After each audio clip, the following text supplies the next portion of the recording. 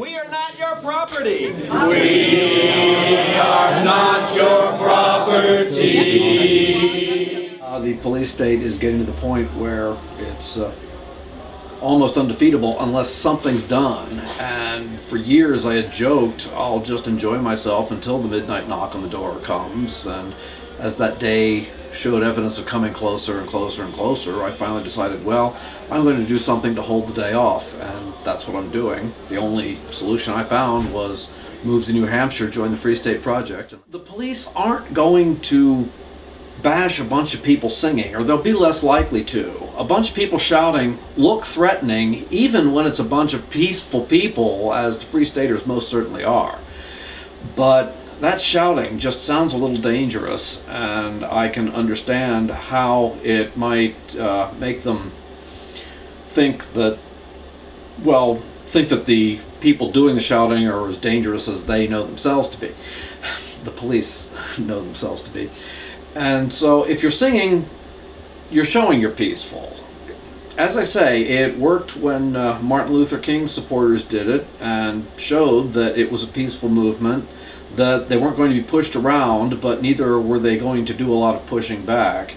And I think the music just manages to represent that immediately in a way that everyone understands.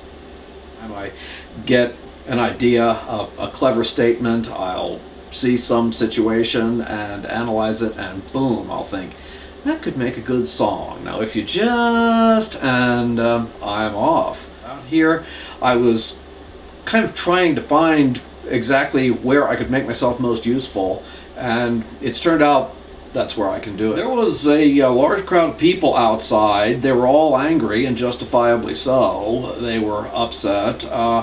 We're all a little afraid, though you're not supposed to admit that, but we were afraid, and bravery isn't not being afraid, it's being afraid and doing what you have to do anyway. Thank you. Make room!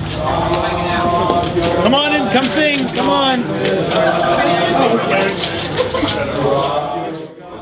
I first got this idea at the 420 event at the Pumpkin Fest, when the crowd was starting to get edgy. And I just thought if we could just sing instead of shouting or chanting, it would present a better front. Does your conscience bother you? Does your conscience bother you? Does your conscience bother you? And we'll work for all, we'll work for liberty. As we know tomorrow's sun will rise, we see with hearts as well as eyes that someday, soon we will be free. We will never bow to you. If this movement doesn't get to singing, it's not ever going to move.